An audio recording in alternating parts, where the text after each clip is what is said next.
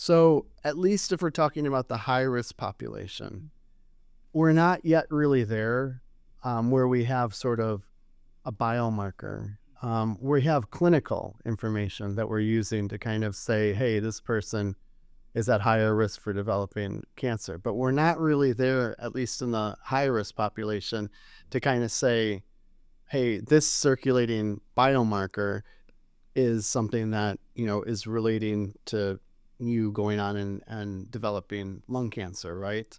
In the early stage setting, there are prognostic biomarkers, most of them genomic biomarkers, things like EGFR and things like KRAS. We know that all of these genomic alterations that are driver mutations in the cancer do have prognostic implications, and now oftentimes predictive implications as well, but that's more in the later stage setting.